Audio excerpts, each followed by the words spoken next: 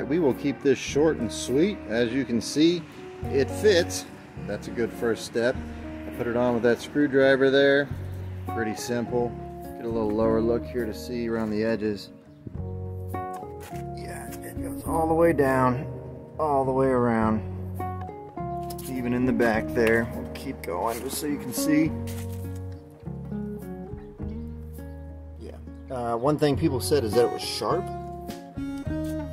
That was a complaint on Amazon.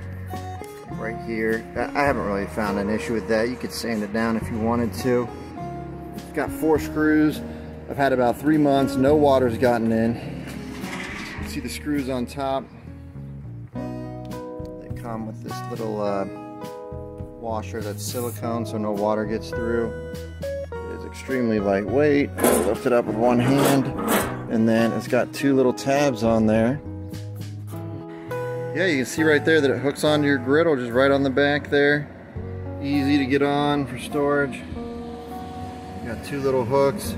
Some people complain that it leans over the griddle. You can kind of see this here. I'll go to the side view. I don't find that to be an issue for me. It does also act as like a natural splash guard. And yeah, I have nothing bad to say about it. So far, so good. It was just under $100 when I bought it off Amazon. I'll put a link down in the description if you're looking to get one. Again, this is the Camp Chef 36-inch. So it's super lightweight. Let me just grab it with one hand here and put it back on.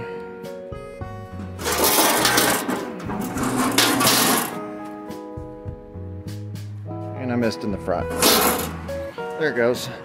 That's it, man. Cover for your Camp Chef 36-inch flat top grill 600. I'd recommend it. I definitely like it. Keep the water out.